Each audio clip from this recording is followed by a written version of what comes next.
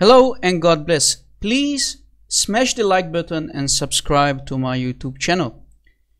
In my last video about this series, the Ahmed Deedat, the Islamic Night series, you have seen in part 1 how I exposed the liar and deceiver Mr. Ahmed Deedat, the Muslim apologist of his time 35 years ago. In part 1, you have seen us going to the Islamic sources where Ahmed Deedat deceived his crowd, his audience, and we also went to the Bible to show you how Ahmed Deedat was lying about the Bible, using all kind of deceptive tactics to fit his agenda, his deceptive agenda to spread Islam, to basically get as many souls into Islam by lying and deceiving. So in this part 2 we will continue this series. So if you like this video, please smash the like button and let us start part 2 of miracles. I have read to you a verse from the Holy Quran. Abdul, there is no such thing called the Holy Quran. The Quran in Islam is unholy. Yes, you heard it correctly. The Quran in Arabic is called Al-Quran Al-Kareem, the Noble Quran. Let me play for you a video from a Sunni Sheikh who will rebuke and destroy Ahmed Deedat when Ahmed Deedat said the Quran is holy. No, there is no such thing called Holy Prophet or Holy Quran. Let me play the video for you. No such thing as Holy Quran. Holy in Arabic means muqaddas. Muqaddas. Have you ever came across an ayah in the book of Allah where Allah says Al-Quranul Muqaddas? Ever came in a narration? No. And as mentioned before, there is no such thing as Holy Quran. We don't have anything in Islam called Holy Quran. In Christianity, you have Holy Father, Holy Son, Holy Ghost, Holy Bible. But in Islam, we don't have Holy Prophet, Holy Quran, and holy other things. Have you heard it? There is no such thing called Holy Quran. There is no such thing called Holy Prophet. So Mr. Ahmed Deedat, you're a liar and a deceiver. You're a liar and a deceiver. A verse from the Holy Quran, a verse from the Holy Quran, a verse from the Holy Quran, the Holy Prophet Muhammad, the Holy Prophet Muhammad, the Holy Prophet Muhammad. The enemies of Islam, they agree that this is the book that Muhammad left. Friends and foe alike, they say this is the book that Muhammad left. But they say that this is not Allah's kalam. This is Muhammad's cleverness. Very clever man. So we say, look, he was an ummi, an unlearned person. Is it true that Muhammad was an unlearned person? Let us investigate this lie. I'm going to show you that the Muslims, like this deceiver, this liar, Mr. Ahmed Deedat, they've lied to themselves, they have deceived themselves for the last 1400 years, and we're going to show you that Muhammad was not ummi, he was not unlettered as they say. We're going to show you that Muhammad could actually read and write very well. The Muslims have lied to us for the last 1400 years. Not did they only lie to us, but they have also lied to themselves. They have made themselves victims of this satanic cult called Islam. And today we're going to show you that. If we go to the story of Muhammad in the cave, inside the cave, when a so-called creature called Jibreel, the angel, Jibreel. We know it was a demon, but Muslims claim that it was an angel. So Jibreel says to Muhammad, Iqra, read. And Muhammad says, Ma ana biqari, I cannot read. Then Jibreel starts to choke Muhammad and he says, read, Iqra. And then again Muhammad says, Ma ana biqari, and he repeat this problem with him, choking him over and over 3 times. And again Muhammad says, I cannot read. So imagine if it was a donkey, and Allah has the power, so-called in Islam, He would have led the donkey read. I know, right? I mean, if Allah claims to be God, He should have led Muhammad read. So 3 times Muhammad says, I cannot read. So did Muhammad mean that he actually could not read, that he was illiterate? Or did he mean, I cannot read because there is nothing to read from? There is no paper to read from. And I can prove to you that Muhammad meant the last option. He could not read because there was simply nothing handed or given to him to read.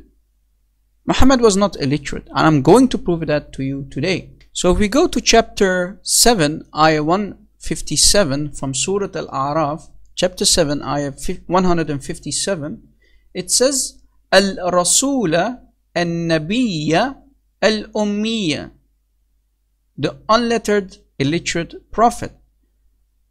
So if you read this, you would think, hey, this means automatically Muhammad is illiterate. He could not read and write.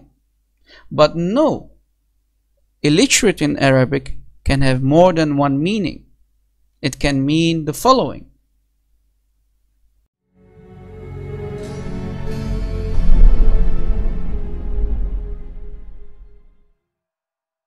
Like I said, the word ummi, singular, can have 3 meanings in Arabic. Someone who is illiterate, someone who is part of a nation, and someone who does not know the scripture of God, or he did not receive the scripture of God. Basically, spiritually dead person who does not know who God is. He didn't receive anything from God. And we are going to prove to you that illiterate in the Quran means someone like Muhammad who did not receive the scripture of God. We Christians and Jews are called people of the book, people of the scripture. Why? Because we received the scripture of God. This is why we are not spiritually illiterate, right? We are not ummi. We are not ummiyun. We are not spiritually dead. We have the book of God, the Bible, right? We have the Torah, we have the Injil. So let me prove to you how the last option, option 3, is the correct one in the Quran. Let us go to the Quran. Now in Surah Al-Baqarah, chapter 2, ayah 78, it says the following. وَمِنْهُمْ أُمِّيُّونَ, unlettered ones. لا يعلمون الكتاب. لا يعلمون الكتاب. أميون, plural of ummi. We are illiterates, basically. But not illiterate because we cannot read and write. No, because it says, among them are unlettered ones who do not know the scripture except in wishful thinking, but they are only assuming. So here it says they have the scripture, but they don't know what the scripture means. They don't understand the scripture. This is why they are called unlettered ones, right? They are spiritually dead. They have no clue. They do have the scripture in their hands, but they are only assuming, right? Hence, ummiyun. Ummi, this is plural. Ummi is singular. Ummi, right? So Muhammad is spiritually dead because he did not have the book of God yet. Hence,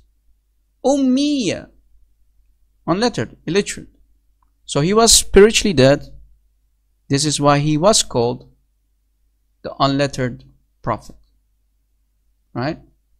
And now let us go to the hadith to prove to you that Muhammad could write and read very well.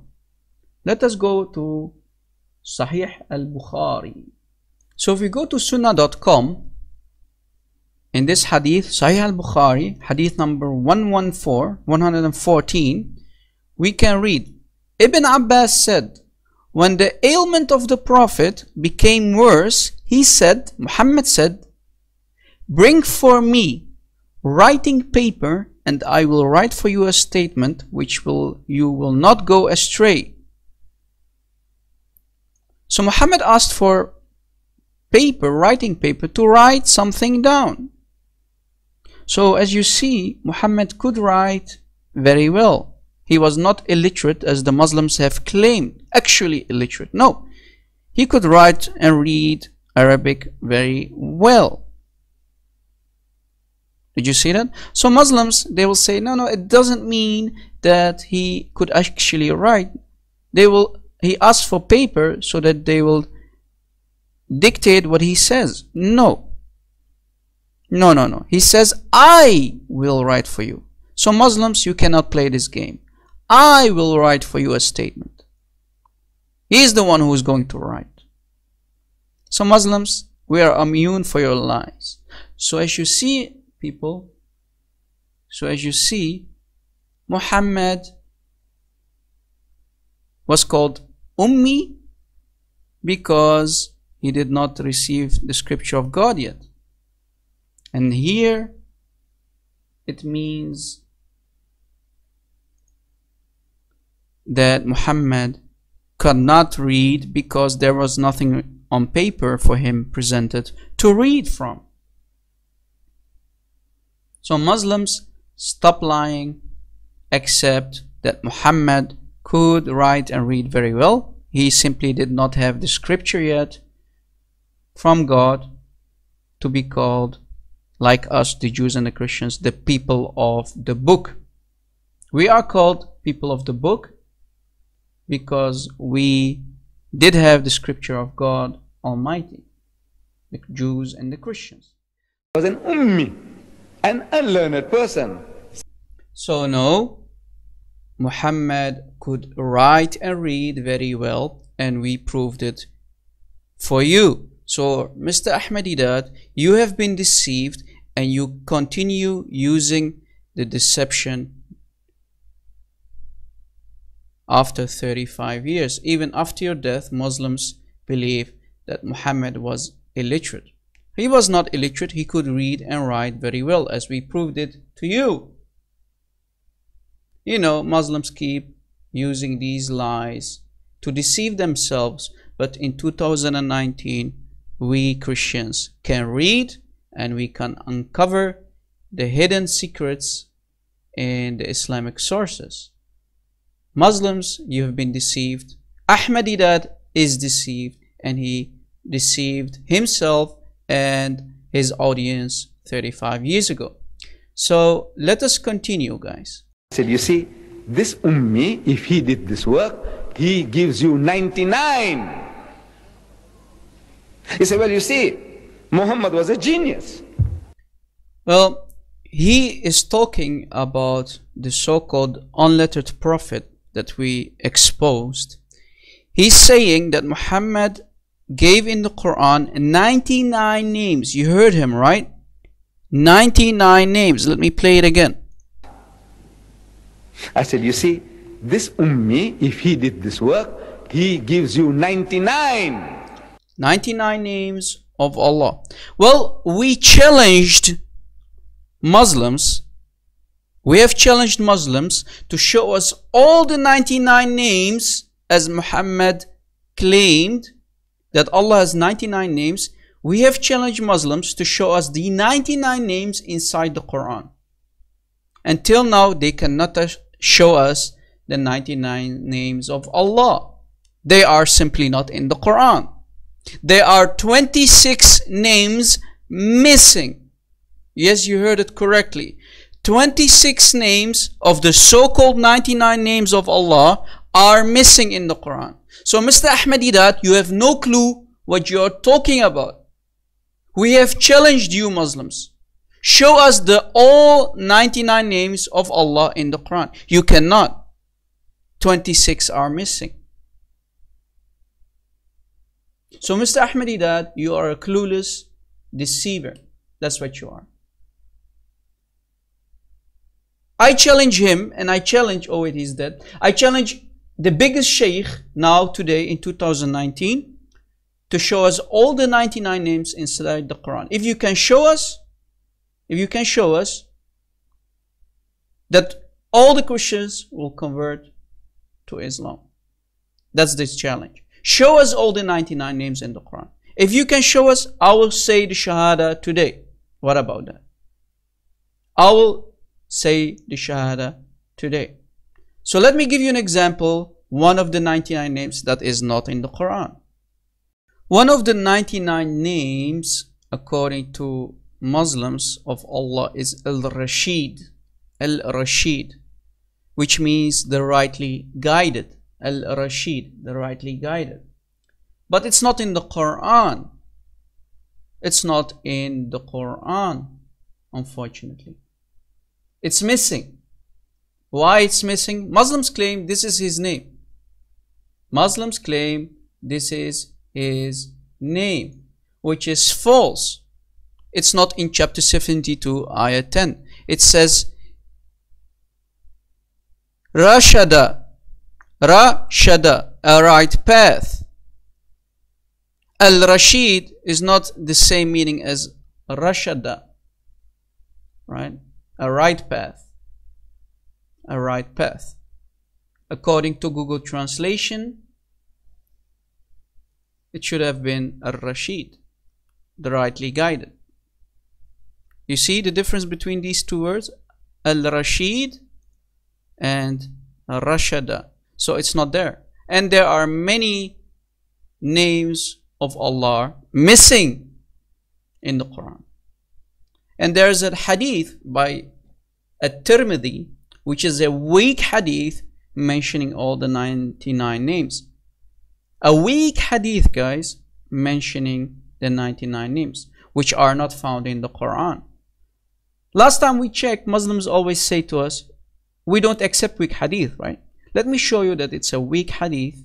And like I said, 26 names are not in the Quran. And we gave you the example of Al-Rashid, but the Quran says Rashada. Let me go and show you the hadith. This is the hadith of Jami' at-Tirmidhi, hadith number 3507. 3507. It says grade Da'if, and here you can find all the 99 names of Allah. Al-Rashid, the one that I described, right?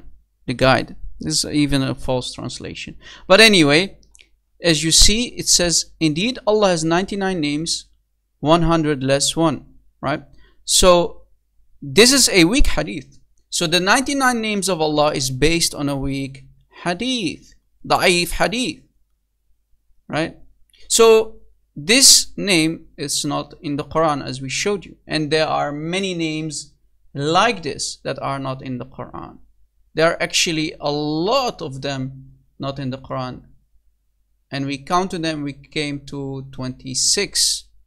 You see, here's a list. Al-Nafi is not in the Quran. Al-Mani is not in the Quran, and a lot of them, you see, it's not there, it's not there. So Mr. Ahmed Deedat, you are nothing but a liar and a deceiver.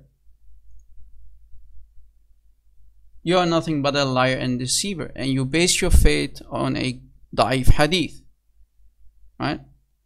And as we showed you, Al-Rashid is not in the Quran.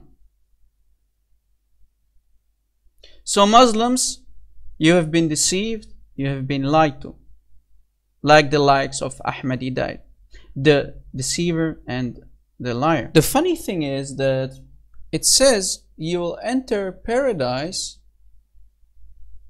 You read it? Whoever counts them shall enter paradise You will enter paradise if you count the 99 names. But how are you going to count the 99 names if they are not in the Quran and this is a weak hadith?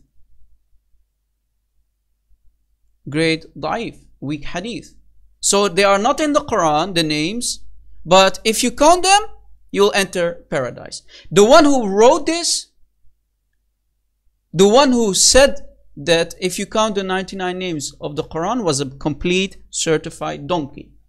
How are you going to count the 99 names if they are not in the Quran?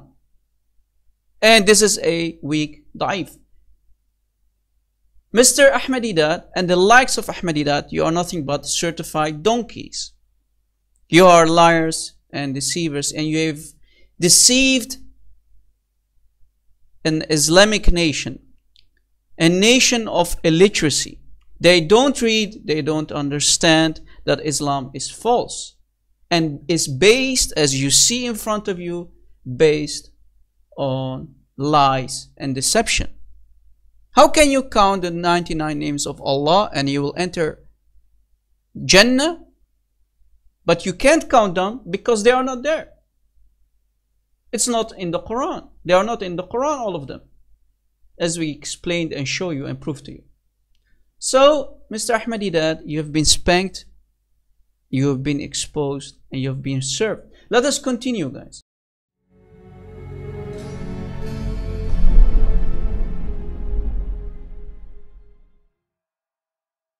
Solomon chapter 5 verse 16. The word Muhammadim is Muhammad, im, I am im. Im is a plural of respect. No, it's not plural of respect, Mr. Abdul. Else we would have called Abraham im, Moshe im. That's not how we call them. So get it out of your head that Muhammad is mentioned by name in the Torah and in the Injil, because remember, the Quran in chapter 7 ayah 157 says you can find the unlettered prophet in the Torah and in the Injil.